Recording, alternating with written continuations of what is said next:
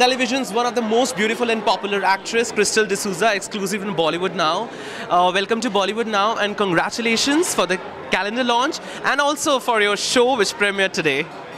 Thank you so much. I feel like I've been launched today because my show launches today, and that was a good start. And mandating films always feels like home. It feels like a place where I belong, so I'm really happy. Okay, how was the entire experience in Malaysia? Because of my hectic schedule, I went only for a day. So I practically went for 4 hours, but it was a blast. I did 2 changes.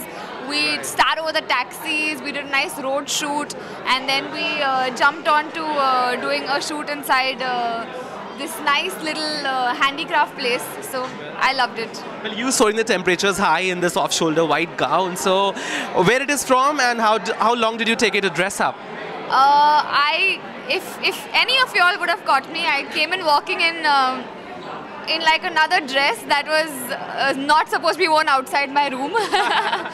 And it took me 3.5 minutes to change, to get ready. That's unbelievable. Yeah, it took me 3.5 minutes to get ready and come here.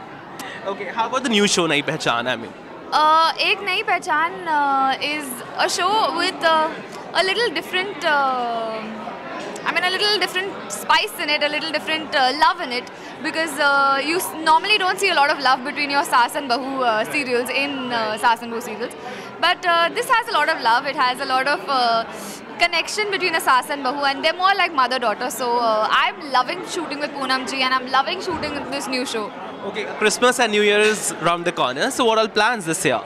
My plans this year for Christmas is Ek Nayi Pehchaan. I'll be shooting on with Ek Nayi Pehchaan. Oops. Yeah. So I'll be shooting with Ek Nayi Pehchaan this year. And for New Year's, I've taken it off. Let's see where I head. Okay. Some New Year resolutions you made this year?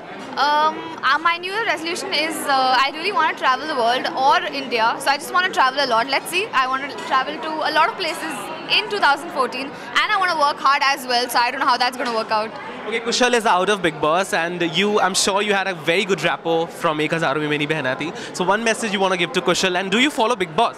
Not really. I don't really follow Bigg Boss because I've been working every day, so I don't get time to catch it. I'm glad he's out of the madhouse. That's all I can say. Okay, so do you miss the team of Ek Hazaaron Mein Meri Behnai Hai?